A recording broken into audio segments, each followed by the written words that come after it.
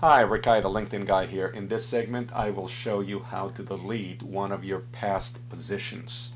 Whether it is because you made a mistake or because you no longer want to list a position, this is useful knowledge to have. So we are on our home page. We're going to hit to our profile and edit profile.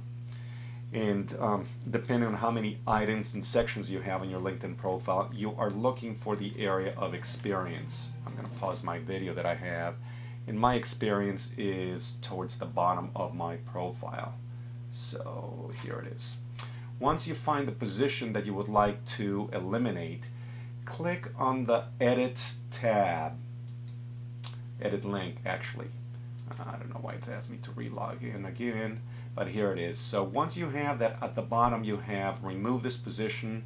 You can click on that. It will ask you if you want to remove the position. Just click yes. I'm going to click cancel because I don't want to remove it. And then once you click on that, the position will be removed. That's it for this segment. I hope that you find it useful. If you find any questions, please, or you have any additional questions, you can contact me at thelinkedinguy@gmail.com or at rick@rickitzkowicz.com. Enjoy an extraordinary day.